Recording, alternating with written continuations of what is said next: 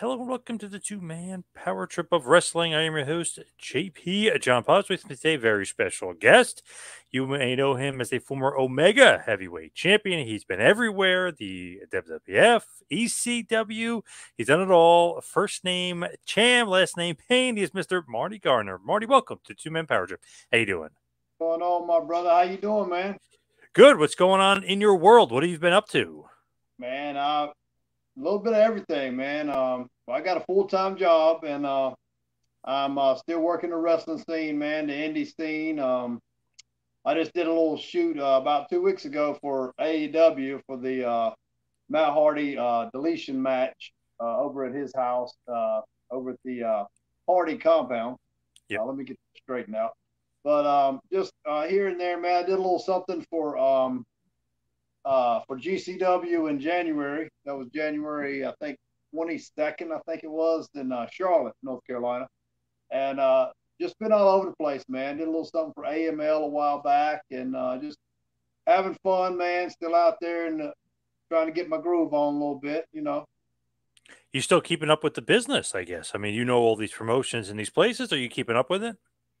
Yeah, man. I'm keeping up with the business, man. I went to a show about let's see, about 3 years ago now, independent show, and I hadn't been in the game for about 10 or 12 years. I had we'll get into that a little later, but I worked for Dwayne Johnson for a while, and I came back, and I kind of started drifting away from the business, and so it's about, I guess it's been about 12 years, and I went to a show because I knew some guys on the show. Took my little girl.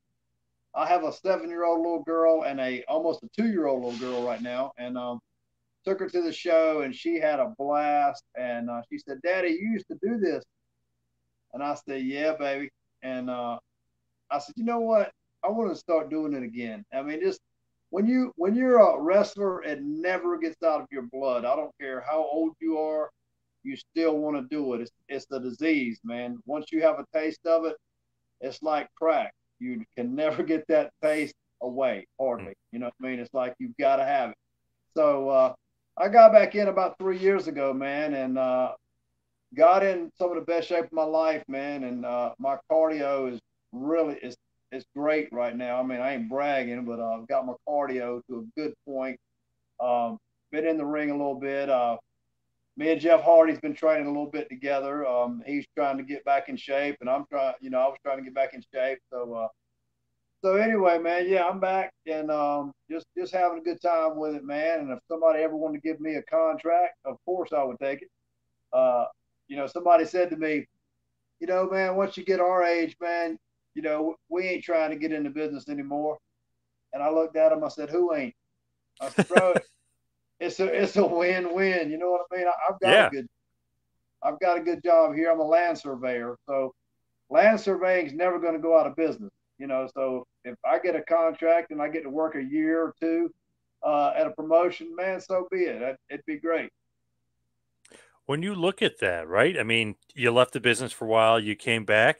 Is that a good thing or a bad thing? You know what I mean? Because you step away and you come back, like you're saying, like you get almost like a drug kind of thing. So, is it good to get back into it, or should you not get back into it?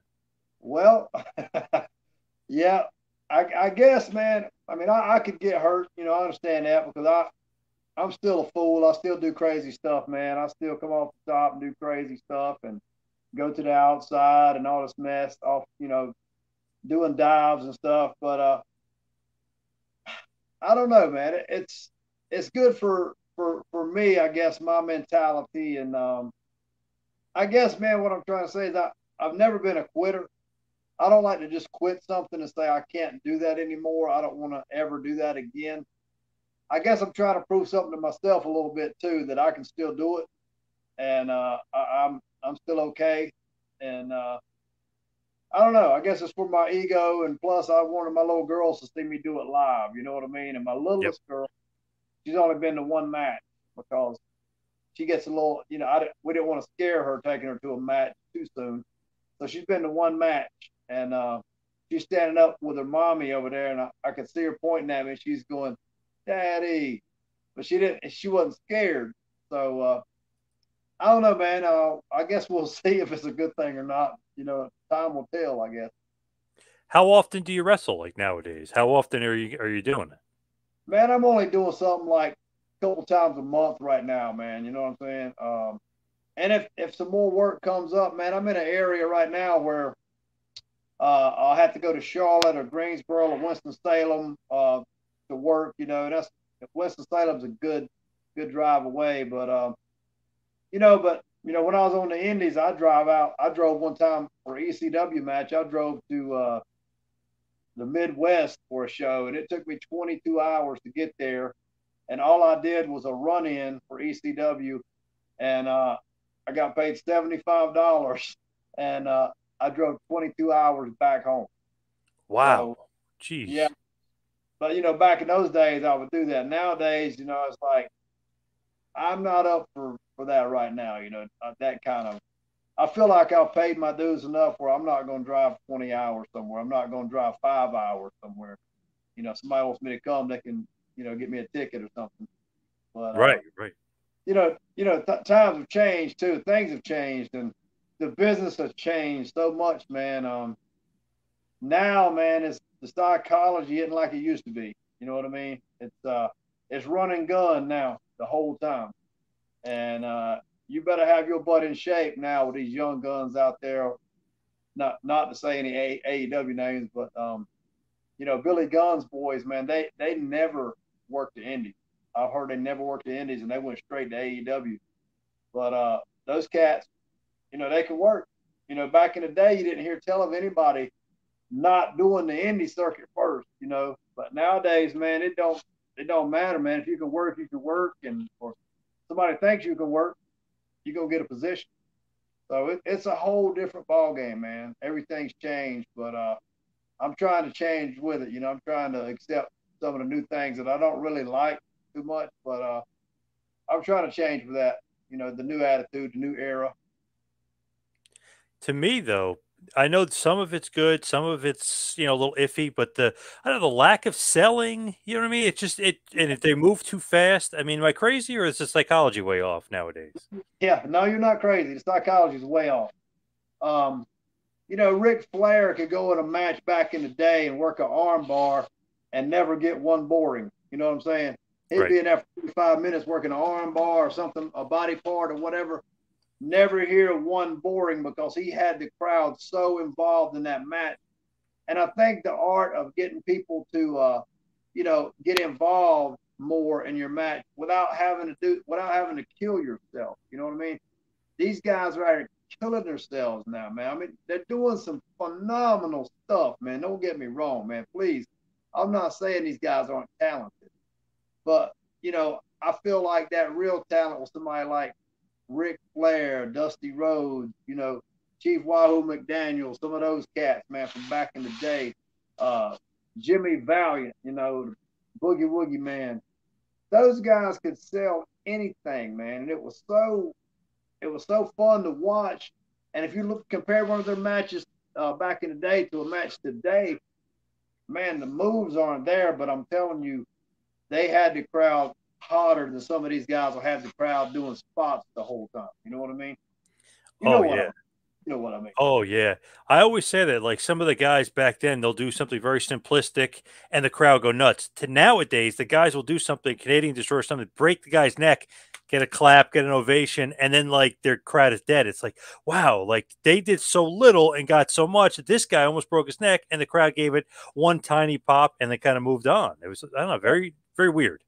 Here's the trick: do as least amount as possible to get the biggest pop. You know what I mean? Yep. It's like a guy told me one time when I was on the gas. He said, "You want to do the least amount possible to get the most gain." He said, "If you keep pumping that stuff in you, you're not going to get any more gain." He said, "You're going to hurt yourself more." So you're hurting yourself more, I think, with all these spots, man. You go after your match, you shouldn't feel like you've been in a car wreck. You know what I'm saying? Hmm. Uh, not every match. I mean, some of these matches don't have to have all these crazy moves in them and spot monkeys everywhere. Yeah, I'm like you. I don't like the not selling a move, man. If I hit you with a big move and you kick out immediately, that what have I done? You know what I'm saying? Back in the day, I worked Jerry Lawler one time at WWE on a TV match, and they got mad at Jerry because he gave me too much. Jerry let me really do what I wanted to do, you know, Yep. and he gave me so much, man. I was so grateful for Jerry for doing that. And when he came to the back, they said, Jerry, who works here, you or Marty? You know, but see, Jerry was ahead of his time too, because you don't want to take an enhancement guy and squash him, because who have you beaten then? Make him look like he's worthy of being in a wrestling ring, and then you beat him, and then it means more. You know what I'm saying? Yep. Yep. I mean, Makes perfect sense. from with it, but you know, a lot of guys will probably sit and argue me till I'm blue in the face, but that's my opinion. Okay, it's like a butt crack. Everybody's got one. You know what I'm saying? Yep. So Yep. When you look at like today's wrestling, like okay, in what we're saying, we don't think it's as good as it was, but like you said, you're training with Jeff Hardy. He works for AEW. He's trying to make his comeback. What is that like? Are you guys trying to accommodate that style? Or are you trying to hopefully have those guys almost meet you in the middle or meet you halfway and you know what I mean? Work your style. right, it's kind of a meet in the middle type of deal. You know what I'm saying? I keep saying, you know what I'm saying. I got to quit that. It's kind of a meet in the middle type of thing, because I don't want to go full spot monkey every match. I want to do some high spots, and I want to make them mean something, but I don't want to go high spot, high spot, high spot, kick out, kick out, kick out, all this. I don't want to do that. Um, you know, my thing is, I told a guy this one time. He came in the ring. He was going to work me one night, and the first thing he did before we started the match, he does a backflip off the top rope, and we had a nice match. And after the match was over, he was like, "Hey man, how was the match?" I said, "First of all, man, don't ever ask anybody how the match was, because they're going to lie to you. If the match was good, you don't have to say anything to anybody. They're going to come up and say, great match. Don't ever ask." I said, when you ask somebody to lie to you, they didn't even see your match, and they're going to lie to you. I said, but second of all, here's the deal. When you did that backflip into the ring, I said, man, you killed that backflip. I said, you did it later in the match. You did, a moonsault later in the match, but nobody popped for it because they'd already seen you do a backflip. Yep. You ruined it. I said, man, lead up to that, hit it at the end of the match, and nobody knows you can do it, and you do it, and then like, oh man, that was great. And I said, just make it make sense, dude. I said, and I was the worst when I first got started. My psychology was terrible. Okay, I went to ECW, and my psychology was horrible. I'll never forget Raven taking me into the ring. He said, Marty, let me show you a couple things. I was so grateful to that dude, man. He said, look, just don't miss the clothesline. Miss it and look like you was trying to take his freaking head off. He said, don't just miss it and turn around and dance. He said, do not dance. And it made so much more sense to me then. I said, if I'm missing something, I got to look like I really tried to hit that. And I'm stumbling after I miss it, like, dang, I missed it. You know, that type of psychology, man, that type of ring presence is what helped me so much, man. And I wasn't ready when I went to ECW to be there, and I hate that so bad, because that was a big opportunity for me, and I didn't perform like I should have, and I hate that, but I can't take it back, and so but now I'm having some great matches, and I know psychology now, and I don't get nerved up like I did when I was younger, and it's just so much more fun now to do than back then. Because back then, all I wanted to do was make sure I got all my stuff in. You know what I'm saying? I Yep. had to get everything in. So Get my shit in. Yep. yeah, let me Yep. get it in. So how'd you get into ECW though? Because I know you were like the Raging Cajun, but you were also one of the Dups, right? Well, that Raging Cajun thing was by accident. I worked at WCW one night, and they called me. They mistook me for the Raging Cajun for some reason. I don't know why, but I never worked that gimmick. That was just some kind of a fluke that happened there. Um, but the way I got into ECW was, well, Matt and Jeff had taken off to WWE. Shannon Moore was at WCW. Shane Helms was at WCW. Joy Matthews, Christian York was at WWE. And I told Mike Maverick, he used to work with Shane Helms. They were, God, what was their name? The Serial Thrillers. And it was Shane Helms and Mike Maverick. So I had Mike and I had Murray Happer, who was Otto Schwantz. And Otto Schwantz and Mike and myself, I said, look, we need to make a video. We need to send this video to ECW, man. I said, we're going to be the Duck family. Because Mike had said something one time about somebody coming in the locker room telling them, don't you come in here all jacked up. He said, I want to be jacked up sometime. I said, all right, we're going to be the Duck family. I'm going to be pucked up. That's my nickname is Puck. So I'll be pucked up. You're jacked up. Murray is bowed up. I said, and my girlfriend's name is going to be Made Up. And we're going to do a video. And we did a video about how we're going to start training and getting into the wrestling business and all this jazz. And the video lasted about 10, 12 minutes. We didn't have one lick of wrestling on that tape. We sent it to Tommy Dreamer.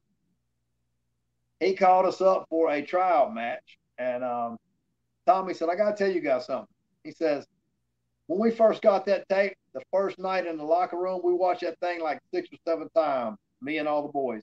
He said, Wow. we popped hard.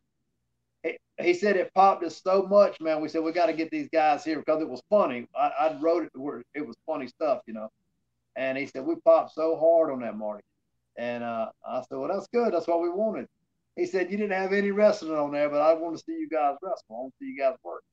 And that's how we got in up there. But well, awesome, and obviously the DUP. I mean, it was copied by TNA too, but good gimmick, good creation there with the DUPs. Yeah, it was funny. One night I was working Mike Awesome, and Mike picks me up, throws me over the top rope. You know, I do a singles match with Mike, and I forget who was commentating now, but they said, "Oh my God, Puck's hurt. Call his mother, call his girlfriend, call his wife." And he goes, "Oh wait, they're all the same person." And man, everybody popped for that. But that was a great commentary line. But and the Dubs didn't last too long at ECW because me, Mike, and Murray had a match one night, and just go put this out there. And and CW Anderson was riding with us. CW is from down here where we live too. And so CW Anderson was riding with us. He's driving. I'm riding in the passenger seat. Mike is behind me. Murray's behind CW, who's driving. And Mike kept talking about something I didn't do in the match. And I started to get ticked off, man. I'm like, Mike, I said, you need to shut your mouth, man. And Mike's about 275 at the time. And he is jacked up, and literally. So I'm sitting in the front seat. He kept talking. I just turned around and I punched Mike right in his face. Bam, we're going down the highway. I go over the seat. Murray's pushing me back over my front seat there. And anyway, we stopped and I said, Mike, get out the car. Man, you're going to have to go right now. He didn't get out. He said, man, we got to get to the hotel. Said, okay. We got to the hotel, and we had a guy following us. His name was Jimmy. He was a wrestling promoter. And I asked him if I could ride with him. So I rode with him to the hotel, and they got to the hotel. And the next day, they didn't want me to ride with them. So I didn't ride with them, and I got to the arena. And I walk up to Tommy Dreamer. I said, Tommy, I got to tell you something. He said, I already know, Marty. He said, you punched Mike Duff in the face. He said, now you're over with all the boys. He said, he's got a black eye. I said, he's got a black eye? He said, go look at it. He said, you did good work. And so that got me over a little bit with Tommy there and the boys. But after that, about a weekend after that, they were supposed to be in Louisiana, and they didn't show up. I showed up. And when they did show up, Tommy said, I want to see you guys for a minute. He said, Paul wants to talk to y'all. So we talked to Paul, and he says, I want to give you guys full-time gigs after Christmas. And this was around November, December. He said, after Christmas, we're going to bring you guys on full-time. And I was like, all right. And so we leave the meeting, and Mike and Murray didn't act too happy about that. And I said, what's the deal, man? We're not together anymore. And he goes, nah, man. He said, the reason we didn't show up yesterday was because we was in Stamford, Connecticut. I said, at WWE? He said, yeah, we was at the headquarters. They're going to give us jobs. I said, they're going to give us jobs? He goes, no, they're going to give me and him jobs. And I'm like, oh, so it's like that, huh? And so that day was the day that I got the greatest news and I got the worst news. And then you're going to love this. On top of all that, I called the girl I was engaged to.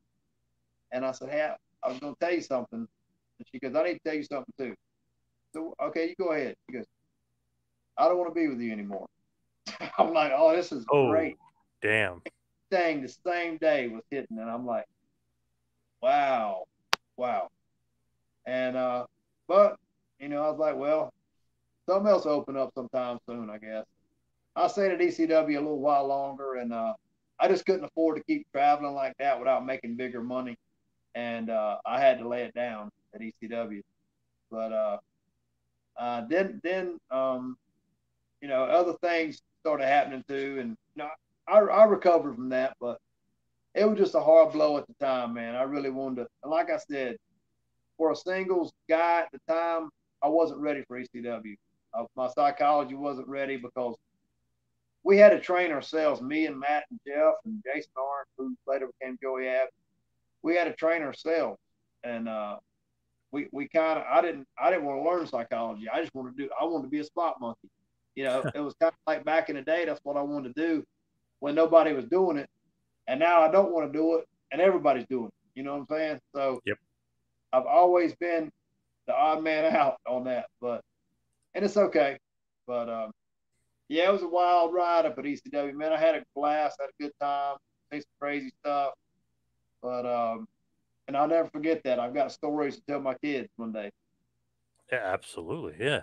With like that crew, just in general, of all the guys you were mentioning from like Omega, where does that all start? Like, how do you guys get together? How do you put together? And like, where does the champagne come from? Your awesome gimmick there. Like, where does that? How does that genesis all start with Omega? Because that's like 10 guys, that ended up on mainstream television, basically. Right? Yeah. And not to be bragging or anything, but I don't think that'll ever be done again in a local federation that doesn't bring anybody in from out of town.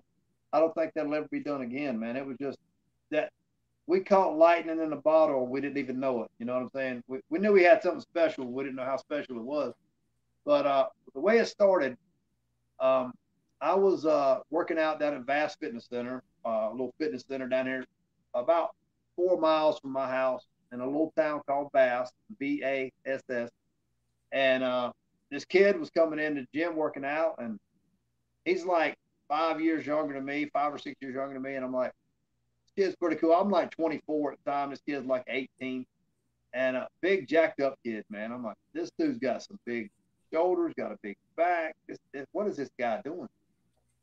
We got to talking one day. He said, man, you should come to my house, man. He said, we got a wrestling ring out in the backyard. And I said, you got a real wrestling ring? He said, well, you'll see when you get there. And I'm like, okay. I said, man, I'm going to come over there Saturday. Of course, it was Matt Hardy's house I was going to. And I get there, and I look out through the woods there, and, just a bunch of pine trees. But they had this black plastic that, you can buy black plastic in these 6-foot rolls.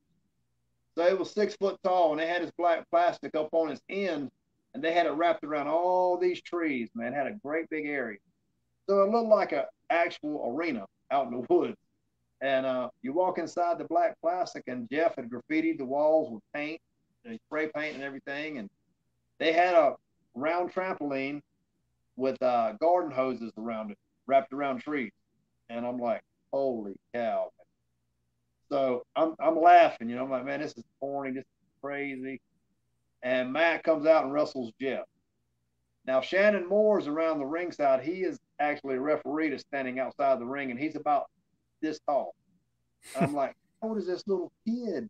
He was like 8 or 9 years old, probably out there doing this thing. He couldn't have been 10. There's no way. And so anyway, he's out there, and I'm like, oh my God. And later, Matt tells me, it was entertaining what they did. And he says, look, man, we make these videotapes. He said, if we put all these matches on videotapes, he said, then we sell them to the local video store in Bass, and they rent them out. They rent these tapes out. I said, man, come on, dude. And I went down there, and sure enough, they had 3 tapes in the video store that you could rent out called Trampoline Wrestling Federation. And just to make it a little shorter, we met a guy a few months later, man, maybe, yeah, probably a few months later. And he had a wrestling ring, but it was a trampoline down the center of it. It was like 3 foot of trampoline in the center of it. The rest of it was plywood. So it was half wrestling ring, half trampoline. He wanted to start doing shows at the fair with us, the Moore County Fair, local fair. So we was like, yeah, man, let's do it. And man, we went out there, and people come out to watch it, and they were entertained. They loved it. But after a little while, we were like, man, we should really make this a regular ring. We should make the whole thing a hard ring, because nobody else does this. We look like a bunch of circus guys out here, Circus Soleil or something. And so anyway, we made it into a regular ring, and it looked like a soup bowl. It had a dip in the middle, and man, that was a horrible ring. But man, we thought it was great, and we went on from there, and we were the New Frontier Wrestling Alliance, and then we became Omega. Matt had an epiphany one night. He said, "Look, man, I had a dream." He said, "I think we should call our organization the Organization of Modern Extreme Grappling Art, Omega." And I said, "Yeah, we could use the Omega symbol, man." And at the time, they didn't know what that was. And I said, "Man, it's cool. Look at this." And I showed them. And so we started going by Omega. And the way I came up with Champagne, we used to train every Sunday. We'd train in Vass at a guy named Tracy Cadell's house. Tracy was one of the founders of this federation, of Omega and everything, him and Matt. And Tracy's my age, and Tracy is the father of Trevor Cadell, who is Cameron Grimes. So this is Cameron Grimes' father I'm talking about. And we're all out in Tracy's yard. We're training, and Matt and Jason Arndt was in the ring, Joey Abb. They were in the ring training. And I'm just standing out there looking at Shannon Moore and everybody, and I'm going, "Oh, Shannon, oh, Shanny Claus, oh, Champagne." I said, "Wait a minute. What? Champagne?" I said, oh yeah, I like that. And so at the time, I was now this name I'm about to tell you did not come from Mortal Kombat. It came from a movie called The Running Man with Arnold Schwarzenegger in it. Awesome movie. Yeah, great movie, man. And the name was Sub-Zero that I came up with. I want to be Sub-Zero. He was the big ice skater guy, hockey guy on that movie. And so I was Sub-Zero, and we did a show. The next couple of weeks, we had a show at Southern Pines Armory, just 15, 20 minutes from our houses. And I told Matt, I said, "Look, man, I want to get amnesia. I want somebody to hit me so hard I fall out." And see, I think I was going against Matt Hardy for the heavyweight championship or something. I said, "Look, when I come out to the ring, Matt, as Sub-Zero, I'm going to have a champagne flask with me, ice bucket and all that. I'm going to set it up by ringside. So when I win, I'm going to celebrate."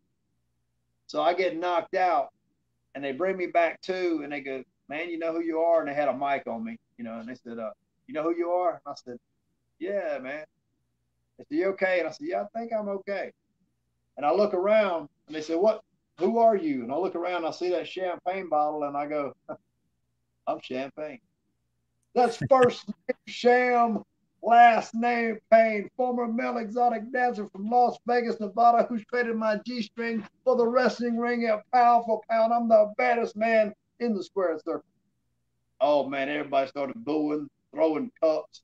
Oh, they hated it, man. And I said, "Yeah, I got me a good gimmick now. I'm ready to roll." Because I turned heel and right then, and everybody hated it. And so that's how I became Champagne, just from joking around with Shannon Moore. And, just by chance, it happened to slip out of my mouth. And I'm like, "Yep, I like it." And Matt hated it at first. Matt was like, "First name Sham, last name Payne." He just laughed at it. And after a while, I said, "Man, they got over pretty good, huh?" I said, "Yeah." I said, "It's the little thing called crowd participation. They like to say it with you, And Oh yeah. they do, man. He kind of gave me confirmation then that he liked it. He never said I really like it, but he smiled and said, "Yeah, they do." So that's the story behind Champagne. I love it.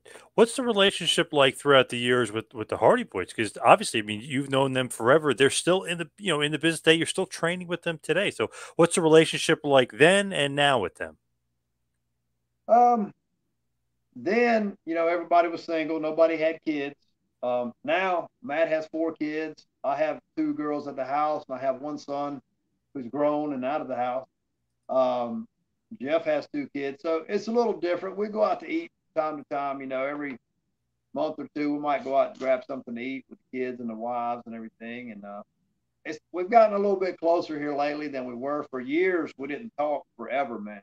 For 10, 12 years there, we'd just see each other periodically, man, every now and then, and wouldn't talk or whatever. And a while back, Matt said, "Marty, if you want to get back in this game, you got to become relevant again, man." He said, "People have forgotten Champagne." I said, "Oh, I know." He said, "So you got to get on Instagram and Twitter and all these social media sites, and you got to start causing a stir again." And I said, "Absolutely, dude." And so I got on Instagram and Twitter, and I got on Facebook for a while, but Facebook was just getting kind of old to me. There was too many people on there that knew me from the past, and everybody wanted to chat every day, and I didn't have time to chat with 15, 20 people a day. So I was like, as much as I hate to get off of here, I'm going to have to get off of Facebook. Had a bunch of When crazy little cats still trying to get with you and stuff too, and I'm like, yeah. I'm married now, and I can't do that. So, Hey, when you look uh, at it though, they're all remembering you though. They all want to reach out and touch you, if you will. yeah, exactly, exactly. Um, and it's flattering. Don't get me wrong, it's flattering, but I'm in a whole different place than I used to be, man. I I got in church, man. I got my heart right with the Lord too, man. And I had a wreck one night. Got my 4th DUI that night. Went to the hospital and I said, you know what, I'm done. This is it. Something just came over me, man, and I was like, I'm done. I'll never drink again. So I don't drink anymore. I don't curse anymore. I used to curse like a freaking sailor. And not that there's not times that I want to say something really bad, but Right. you know, it's my life different, man.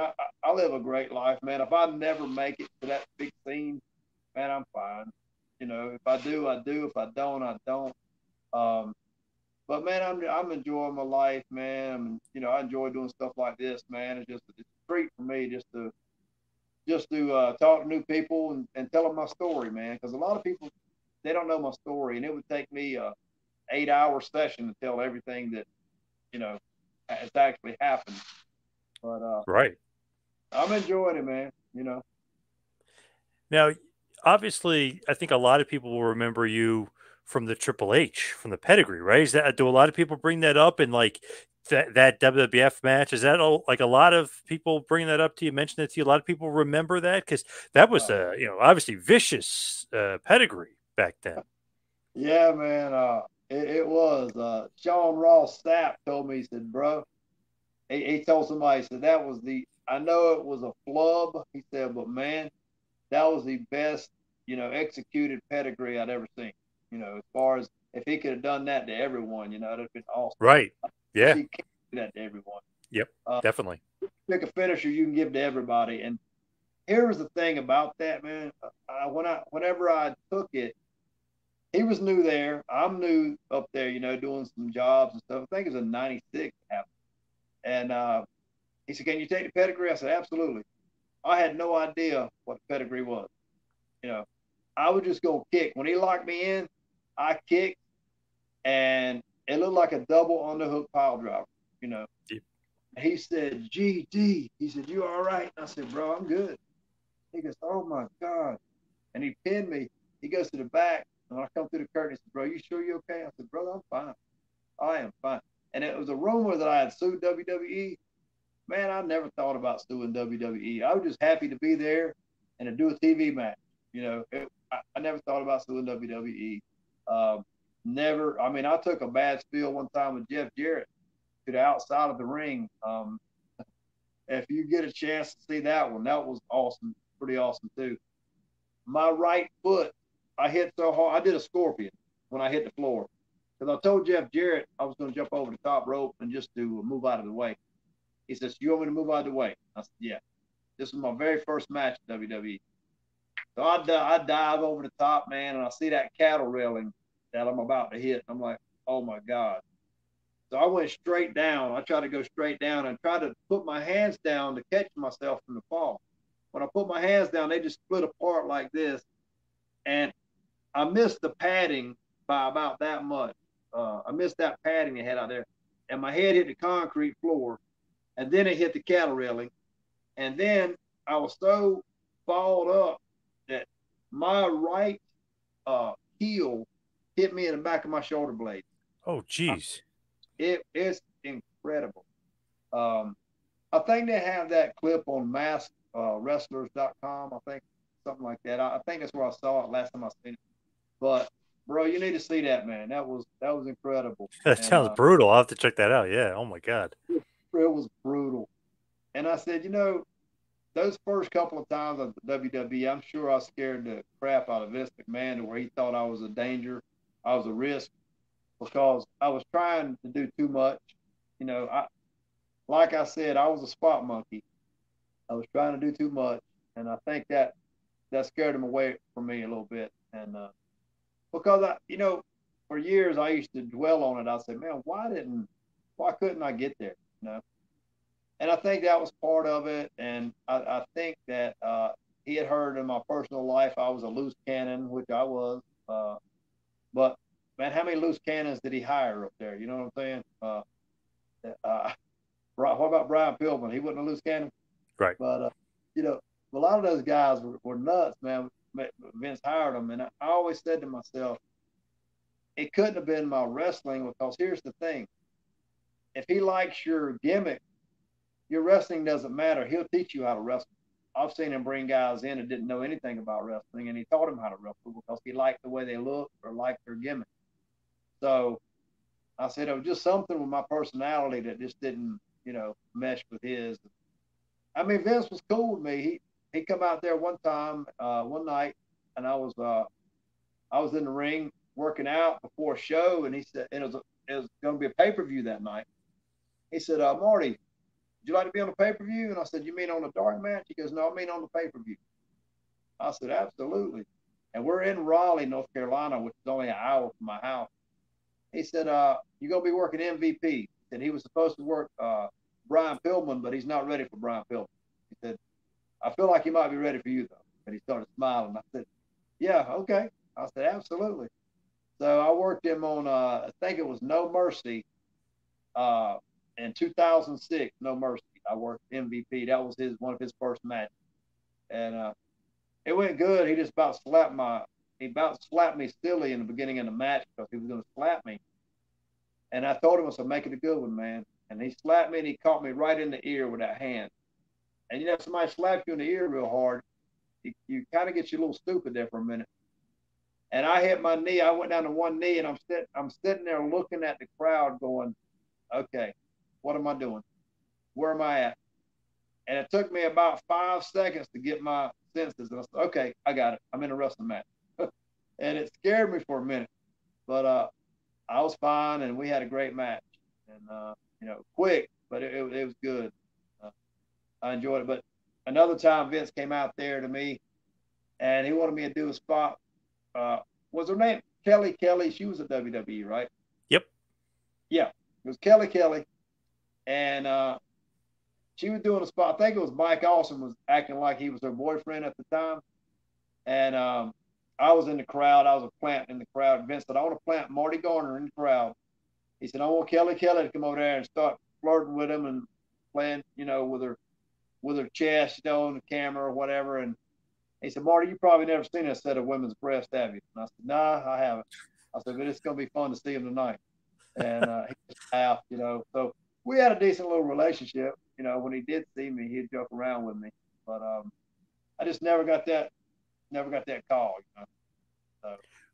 Yeah, it's just with the Triple H thing, though. Everyone assumed that you were injured. Were you injured at all when that happened with that pedigree? Not even. No. Wow, really? Wow, because he really spikes you. Well, my head hit a little bit, but man, it it didn't even affect me, man. I walked out of there with my neck wasn't hurting, nothing was wrong with me. Now the Jeff Jarrett thing that I was telling you about, when I walked into the locker room on that one, I was talking like this because I was hurt so bad I couldn't really speak. I was talking like Johnny Laurinaitis, but I just couldn't talk, man, and that one hurt me. But never thought about suing. It was rumored that I sued about that thing too, or whatever, and I'm like, dude, what is all these people saying I'm suing WWE for? I would never do that. Johnny Laurinaitis, not you're not his biggest fan, right? Is that true? No, that's exactly right, man. I think you might have heard the story on the other podcast. You might did you listen to that other podcast that I'd done talking about him? No, but I saw like a quote on Twitter, like from one of the wrestling news sites that picked it up. It said something about you and not liking Johnny Ace. That he banned Right. you from the backstage or something with him. Yeah. Well, here's the deal. I did a few years of enhancement work, extra Yep. work, whatever you want to call it, and I uh, I had a. Do you remember Vladimir Kozlov Yes. Yep. at WWE? Okay, he and I worked about three different times. And every time I come up there, Vladimir, after the first time I worked him, he goes, Marty, maybe me and you work. I said, brother, it ain't up to me. It's up to them. You got to ask, somebody else, man. I said, I can't. Yeah. I said, yeah, me. Yeah, I want to work you. Yeah, absolutely, man. And so I told him, I said, go ask Arn Anderson, somebody, one of the agents. So we got to work three times. And the last time I worked him, man, we had a great match. Um, he comes up to me, just a quick little side note. He come up to me in the locker room and he goes, Marty, I want you to punch me. I said, okay. He said, no, I mean now. I said, like a work punch? He says, no, like a real punch. I said, no, man, I don't want to hit you like that. He goes, no, I want you to. Right now. He goes, yeah. So I hit him with about 75%, man, right in the jaw. And he goes, yes, like that. He said, you do that in the ring. And I'm like, okay. So Wow. anyway, we go out there. We had a nice little match. And, of course, it wasn't very long. And at the end of the night, I said, Johnny, can I talk to you for a minute? He goes, yeah, man. And he said, what is it, Marty? I said, look, what's it going to take for me to try to get a job here, man? And he says, well, he said, Marty, you want me to be honest with you? I said, absolutely. He said, we don't think we can make any money with you. I said, oh, really? And I kind of chuckled. And I said, man, have you never looked at any of my tapes I sent you, my clip tapes, my promos, none of that? He goes, nah. He said, I don't have time to look at tapes, man. I said, all that stuff I did, all those photos, all the videos, everything, you've never seen any of it. He goes, no. I said, well, there's the problem. And he said, I'll tell you what, you go make a name for yourself somewhere, somehow. Go to Puerto Rico, go somewhere. He said, go overseas and do something, fan somewhere. He said, and then come back and talk to me. He said, but I want you to create a stir. So I started thinking about it, and I told Matt Hardy at the time, I said, Matt, I said, well, I got to think of something, man. And that's back when Facebook was going on. And I had a little Facebook page. And, oh, no, not Facebook, MySpace. You remember MySpace? Oh yeah. Yep. So what I did is I wrote a blog on MySpace called The Forgotten Beatle. When the Beatles came over here from England, they left a guy behind. His name was Pete Best. And they left him Yes. behind. So he was going to be the fifth Beatle. And he didn't come. So he never became the fifth Beatle. And I felt like the fifth Beatle with Matt and Jeff and Jason Arndt and Shannon gone. I was the number five. That was my clique right there. So I said I was a forgotten Beatle. And I said, and I talked about how people would come up to me asking for autographs from Matt and Jeff, wanting me to get them an autograph from Matt and Jeff. And I said, what a hard pill that is to swallow whenever you got to get an autograph from somebody. And I never denied anybody. I'd always do it. But they didn't know how hard that was for me to do that. Right. And so I asked Matt, I said, what should I do with this blog? He said, send it to every wrestling newsletter we can. And that thing in a couple of weeks got over 100,000 hits.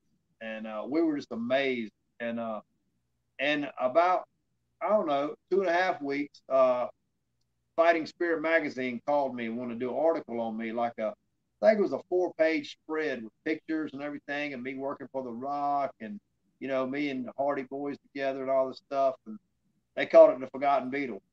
Great article, man. And so I was making some headway. People started a campaign online, and they called it the Higher Champagne campaign. And Matt Hardy said, Marty, there are people bringing signs to the shows that say Higher Champagne. He said, we'll be out back walking to our cars, and we'll see a big sign that says Higher Champagne. He said, and they're bringing them to the shows. So one Monday Night Raw, Matt called me, said, Marty, you got to turn the TV on. There's 2 or 3 signs in the audience that say Higher Champagne. You got to check them out. I turned, which I had a TV on anyway. And I was trying to find the signs, and I couldn't find them. And they had some of the signs blurred out. Those were my signs they had blurred out. I'm Oh, like, wow. dude, they got my signs blurred out. And he said right after that they went to England and did a show. And he said the Undertaker gets on the bus after the show. They was all riding the bus back to their hotels, whatever. He said Undertaker gets on the bus with all the boys, and he goes, "Did anybody see that 6-foot Higher Champagne sign in the crowd tonight?" And he looked at Matt and said, "Matt, isn't that your boy Marty Garner?" He goes, "Yeah." He goes, "What's going on with that?" So Matt tells him. He said, "Well, tell him I hope it works, man." He said, "I hope he gets in like that." And a few days after that, Matt calls me. Well, first of all, let me back up and say I went to a show in Greensboro, a WWE show. I'm walking through the parking lot. I see a car, Higher Champagne on every window, man. It had Higher Champagne all over that car. So naturally, I took pictures with it. And so Matt calls me a few days after that. He said, Johnny Laurinaitis called me and wants your number. I said, here we go. This is it. And Matt said, man, hope this works, man. And so Johnny called me. He said, Marty, did you start a Higher Champagne campaign? I said, well, I didn't start it, but it got started. He said, and did you give somebody my personal email? Did you give out my personal email? I said, no, I don't even know your personal email, Johnny. Which it would probably be pretty easy to get if you just, put jlaurinaitis at www.com. I'm sure that's what it was. But I didn't tell him that. He said, well, I'm getting 300 to 500 emails a day about you wanting to hire you. And I'm sure some of those were bots. Somebody had a bot doing it probably.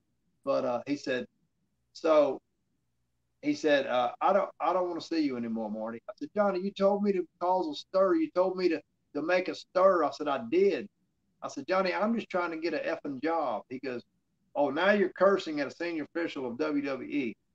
I said, Johnny, I'm not cursing at you. I'm cursing about the situation. I said, man, I've given all I had to get to this point, man. And all the stuff I've done, you haven't even checked any of it out. I said, give me an opportunity. Let me show you what I can do. He goes, Marty, I don't want to ever see you again. If you come to the show, if I see you in your locker room, I'm going to have you arrested. Okay. Wow. So I never went back, man. And that's the last time I went in the WWE locker room.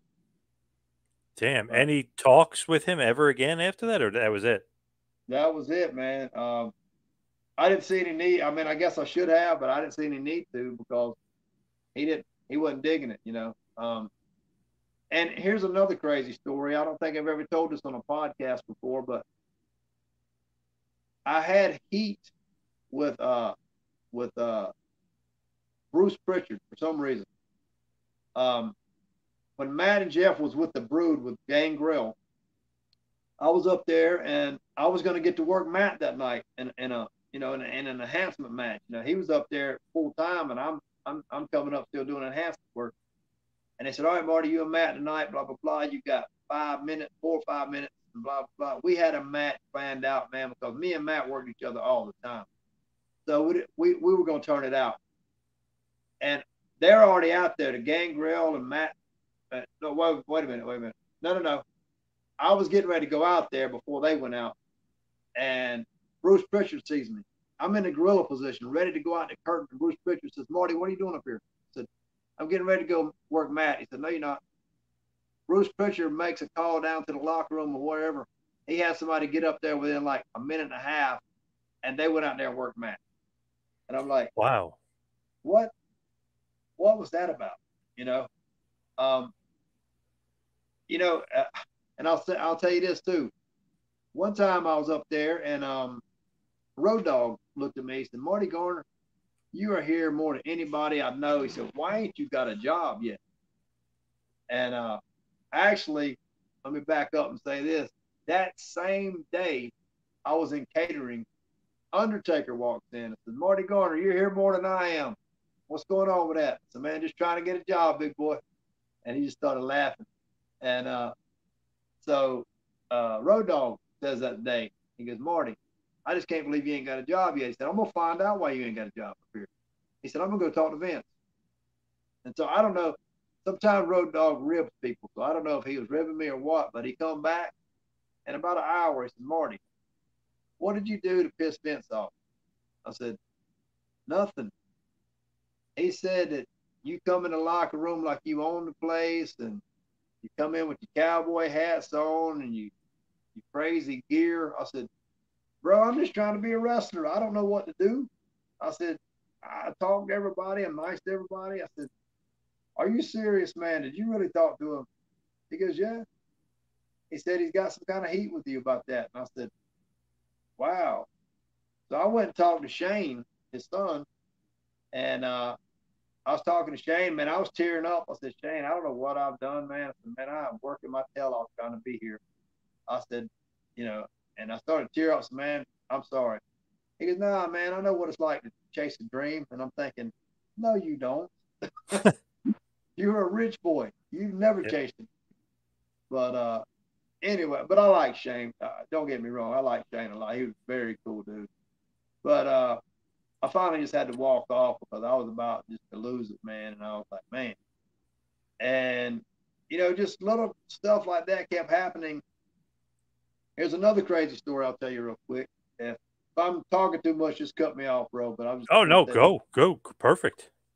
So Jason, Joey Abs, he gets a job up there, and everybody's telling me after Matt and Jeff left Omega, they said, Marty, you're the next guy to go. Jason went next. Shannon Moore went next. Joey Mercury, Christian York, they went next. Mike Maverick, Murray Haffer, they went next. And I'm like, man, I guess, I'm never going. So Jason's up there. And like I told you, my psychology was a little bit off. Jason says, I'm standing outside at WWE headquarters one day out. He was in the weight room or something. He goes, and Shane McMahon comes up to me and says, guess who we were just talking about? He goes, who? He said, Marty Garner. He said, let me ask you a question, Jason. Did he run over his girlfriend with a Corvette? And Jason knew the story. I was going on a wrestling trip, and she was about a nut job anyway. She hits me with her Corvette because she didn't want me to leave. She was mad at me, and I'm walking across the parking lot to meet Mike and Murray at the gym, and I have my bags in hand, and we've been arguing all night, and I hear the Corvette behind me, and she hit me, and of course the Corvette's hood is scooped down, thank God, so she didn't run over me with the tires. I just rolled off the hood and went over and made a payphone call because my cell phone was crushed from the night before. I'd gotten mad, and anyway, had to get the police out there, and so she hit me with the car. And Mike and Murray, when they got in the car, they were like, dude, you got to get rid of her, man. She's going to kill you. So they asked Jason about this thing that I run over my girlfriend with a car, and Jason says, man, I don't know the whole story, man. I don't know what happened. And I'm like, Jason, why did you say that? Because, bro, I thought they were testing me. I don't know the whole story. I said, yes, I told you the whole story, dude. What are you doing? Yeah, exactly. Yeah. He buried me right there. And then he tells me this. He says, a week later, he says, Shane comes up to me. He says, man, we was talking about Marty again today in the business meeting. He says, how's Marty in the ring? Jason said, well, he's a little crazy, but he said, he'll do whatever you want him to do. I said, dude. Now, Jason tells me, I'm not making this up. This is what Jason told me. He would tell you this right now if he was sitting here. I said, Jason, as many matches as me and you work, as hard as you know I want to get up there, and you going to say something like that? He said, man, if I'd have told him something different and you went up there and did something crazy, he said, then I'd have been in trouble. I said, Jason, dude. So he buried me twice like that, and he told me he buried me. You know, he didn't say I buried you, but he told me what he said, and I pretty much buried me. Yeah, which is burying you. Yeah. Yep. So, and another quick story for you. This is a good one. Shannon will tell you this too. Shannon Moore. Shannon was like 19, 18 or 19. We're at Matt's house one day. Me, Matt, Jeff, Shannon. Inside the house, and the phone rings. It's a call from WCW looking for Shannon. They called his house, and it was Chris Candido, and not Chris Candido, Chris Canyon had called looking for Shannon, and because they wanted to bring in somebody young down there, good looking kid, and wanted to do a tryout match with him, and uh, so Matt talked to him for a little while, and then he says, Shannon, this is for you. It's WCW. They want to give you a contract. Shannon gets on the phone, blah, blah, blah. A week later, they were going to be in Atlanta. And so I tell Shannon, I said, look, man, if you want me to ride down there to Atlanta with you, I'll drop you off at the arena at 1 or 2 o'clock, whatever time you got to be there. I said, I'll go to the mall.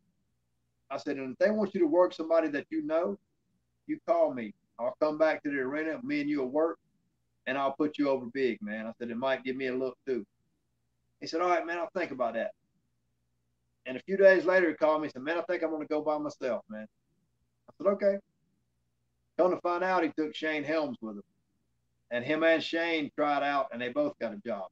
I'm like, wow. So anyway, he said, well, I didn't know what to do, man. He said, and the reason I took Shane was because, he was a little bit younger than you and this and that, blah, blah, blah. I'm like, okay. So that happened too, and that broke my heart right there. I couldn't believe it. But but that's some of the stories, and not to say poor pitiful me, but I mean everything happens for a reason, and it wasn't meant for me to be there at that time. I might not be here right now if I'd have been there. I might have died, horrified. Right. Anyway, Right. Yeah. You never it's know. think about what might have happened. It's fun to think about that. What might have happened. Now, as we hit the wind down, we head towards the finish here. We mentioned it before. How the hell did you start working for Dwayne the Rock Johnson? How did that all come about? You're basically his assistant, right? Right. Well, here's what happened.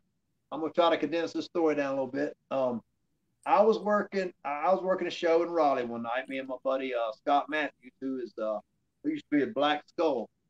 And anyway, Scott got approached by a guy. He said, "Man, I'm with Epic Games." He said, "I'd like for you to come do some stunts for me, man," because Scott did standing back flip and all this crazy stuff. And Scott told him once he started working for him a little bit. He said, "Man, Did you see Champagne the other night?" He said, "Yeah, man." He said, "Would you want him to come work too?" He said, "Yeah, absolutely." They brought me up, and I started working for him. And man, he's paying me $100 an hour, man. I thought that was great. And so then he sends me to California. This guy wants me to go to California to do a game with his friend out there at I can't remember the name of that place, but anyway, I'm doing stunts out there. Me and Murray Happer went out there, boat up, and we go out there and doing stunts. And the guy says, "Hey man, do you know Dwayne Johnson?" I said, "Yeah." He said, he's out here doing a movie right now." He said, "How good do you know him?" I said, "Well, I used to know him at WWE, and we hung out a little bit, man." I said, "Man, he's a cool dude, man." He said, "Well, I'm going to call him and tell him you're with me." I said, "Okay." Because he got it. He said, "I got his number last week." He called and left a message, and Rock never called back the next day. I felt like an idiot. And Hmm. he said, "Well, he's doing a movie down, I know where the movie set's at." And I said, "Man, I don't know about, I might get heat if I go down there." He said, "Nah, you with me, man." He said, "It's my fault if anything wrong happens." I said, "Okay." We go down there, we see a stunt double, and Tunnel Y Reed. And Tunnel Y said, "Yeah, Dwayne's already gone, man." He said, "Y'all come to the bar with him." We went to the bar with him, and he calls Rock on a cell phone, and I could hear Rock talking on the other end. He had the phone to his ear, but you could still hear him. He told him, he said, "You know a guy named Champagne?" He said, "Marty Garner." He said, "Yeah, man." He said, "He's here with me." "No way." He said, "Put him on the phone. Put him on the phone." I got on the phone. He said, "What are you doing in California, man?" I said, "I'm doing some stunts on a video game." He goes, "Dude, you got to come out tomorrow night to Hollywood and Vine. We're shooting a scene for the Rundown on Hollywood and Vine from 12 midnight to 6 in the morning." I said, all right, I'll come out there. I don't know what time. He said, it don't matter what time. It doesn't matter. No. Anyway, Right. Yeah. Yeah. so we get out there and they say cut. As soon as they say cut, he goes, first name Sham, last name Payne. He went through my whole spiel. I mean, and I'm like, I didn't know he knew my whole spiel, but I'd given him a tape of me doing my mic work and stuff, and he had actually memorized it. And after he's done, everybody's clapping. He goes, no, that ain't me, that's him. He said, that's Champagne right there. And he come up and hugged me, man. He said, boy, you look good and this and that. We went to the dinner table that night, man, and we ate dinner with Rock. And he said something, man, I don't tell a lot of people because a lot of people say, oh, yeah, that's BS. He said, look, I'm not saying I stole Marty's lines. He said, but I love the way he did his promos. He said, so I stole a little bit of that on my promos. And I'm like, wow. And I about teared up right there. I was like, wow, that's big. He just said that. And anyway, he tells me, man, you got to stay till the weekend. I said, man, I got to go back to work. He said, let me call you boss. You got to stay till the weekend. He said, we're doing a wrap up party on Saturday, man. I'll take care of you. I'll put you in a hotel and all that, man. So I stayed, and Murray went back home, and all that, and man, had a blast. Met Britney Spears, Justin Timberlake the first night. We was hanging out at some club in California, and I'm thinking, this ain't happening to me. This is crazy. Right. So that was in January 2003, and in March 2003 they had WrestleMania where Rock was wrestling Stone Cold, and I don't even know what number of WrestleMania that was, but anyway, 19. yeah, there you go. And anyway, it was Stone Cold's last match, of course. And Rock didn't know I was coming out there, and he found out I was out there at the hotel, and I come out there with like $100 in my pocket, and I was about broke by the time I got to the hotel. I didn't have a room, didn't have anything planned. I just come out there on a whim. I said, yeah, I'm just gonna go out there.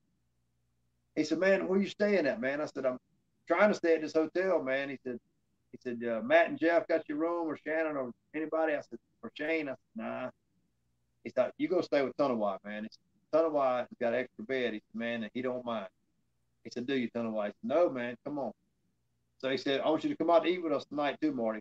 He said, me, Ray Mysterio, a bunch of the boys are going out. So we went out to eat. And I forget who all went out, but we had like 10 people. And the bill comes, and the bill's like $1,600 for the meal. And I had a AT&T phone card in my pocket for like 30 minutes on it. Back in the day, you had to use 30-minute phone cards to make long distance calls on your cell phone. So I throw that, it looked like a credit card. So I throw it down on top of the bill. I said, take care of it with that. And Rock came unglued. He thought that was the funniest thing. He said, boy, you better put them 30 minutes back in your pocket. And I said, look here, man, go ahead and buy yourself something pretty with that too if you want to. And on the way back to the hotel, he told me this later. He said, man, you broke my heart that night. You asked me this question. He said, you asked me if you should buy a ticket to WrestleMania or should you come in the back. He said, and that broke my heart. And that's when I told you, you come with me to WrestleMania tomorrow. And I went with Rock. Me, him, and a stunt double went out that morning, ran out to the limo, man. There was a crowd of people out there, man, trying to get to the limo. Rock pulls his glasses down and he looked at me when he got in the limo. He said, you ain't never seen nothing like that, have you? I said, not from where I'm from. And he thought Right. that was. Anyway, I stayed an extra couple days after WrestleMania, man. And I get a call from Rock about 2 months, 3 months later. And he says, look, man, you ain't never asked me for nothing, man. He said, now I'm going to ask you for something. He said, you've always wanted to be my friend, and I appreciate you for that. He said, so would you like to come work on a movie set with me? The movie's called Walking Tall. Going to film it in Vancouver, Canada. He said, I'll pay you $2,500 a week, put you up in a 5-diamond hotel, and all expenses are paid. I said, let me check on that. Yep. And next thing I know, man, 2 weeks later, I was in Vancouver, Canada for 10 weeks filming Walking Tall, and had a blast. And we went all over the, man, we went halfway around the world, man, on private jets and stuff, man. And I still can't believe I got to do all that. I'm from a little bitty town of 785 people, and I got to fly with the Rock all over the world. I witnessed him become a high chief of Samoa. I've been with him in Australia, man, all over the place, man. And it was just so unreal, man. the first night I'm in Vancouver, let me back up and just say this real quick. I know we're winding up, but the first night I'm in Vancouver with him, I'm standing in the VIP of a nightclub. He's behind me talking to a bunch of people. We're in the VIP section. The VIP section is like 5 feet above the dance floor, and I'm looking down on everybody, man. And I'm like, this ain't happening. I'm in another country. I'm working for a movie company, making $2,500 a week, and I'm working for The Rock. This is unreal, man. So he comes up to me, puts his arm around my shoulder. He goes, "Hey, man, welcome to the family." And bro, when he said that, I put my finger up like this, and I had to walk off for a minute. I had to gather myself because I about bawled right there. I said, "Man, I appreciate it, dude." He goes, "Nah," he said, "there's gonna be plenty more times like this. Welcome to the family, man." Woo. So yeah, that was a Awesome. big step, man. About brought me to tears. But Awesome, that, man. What a not only career, what a life for you. What an interesting from Omega to ECW, WWF, dealing with the Rock being I mean, what a wild ride for Marty Garner. bro, it's been crazy, man. And I've actually done talk shows. I did Montel Williams talk show. I did Sally Jesse Raphael, and I did Jenny Jones. And I used to do a rap. I was a rap artist at one time. I had a rap album out, just out at the shows. It was something I did myself. You know, it wasn't like a nationally uh, uh, produced rap album. But man, I've done all kind of crazy stuff, man. I've tried so hard all my life to get to that next level, and I never got there. Which, and it's okay. I'm not bitter, but you know, it's just not. It hadn't been the right thing, I guess. Not the right time, not the right thing, and and that's fine. But What's next for you? What do you got coming up? um, there's a match coming up. It's not real soon. It's like I think it's like in a month. It's a tribute to Andre the Giant, and they asked me to be on the show. Uh, and Mark Henry's going to be there. Jerry Lawler's going to be there, as a matter of fact, and a few other guys from here and there scattered in and out. I'm looking really forward to doing that, man. That's going to be a lot of fun. And right now, I'm coaching my little girl softball team, and you know, I also am a MMA judge for North Carolina and a boxing judge for North Carolina. So I do a lot of that too on the weekend. I might judge an MMA fight this weekend. Next weekend, it might be a boxing match somewhere, or I might be off the next weekend. You know, but I've always got something going on, man. I keep it jumping. Where can everybody find you? I know you said no more Facebook, but where can everybody maybe reach out to you social media wise, or just kind of follow along with what you're doing? Yeah, you can go to Twitter. It's Marty underscore Garner, Garner, Marty underscore Garner at Twitter. And then my Instagram is, let's see, it's at, no, Instagram is Champagne 22. Yeah, Champagne 22. And I also have a YouTube channel. It's Champagne, Champain, Marty Garner. You can find a lot of my videos on there, and but yeah, reach out to me on those two platforms, and my email is Marty Garner 2014 at yahoo.com. All right, Marty, thank you so much for all the time. Really appreciate it. Yes, sir, man. Thank you for having me, John. Man, it's been a blast, brother.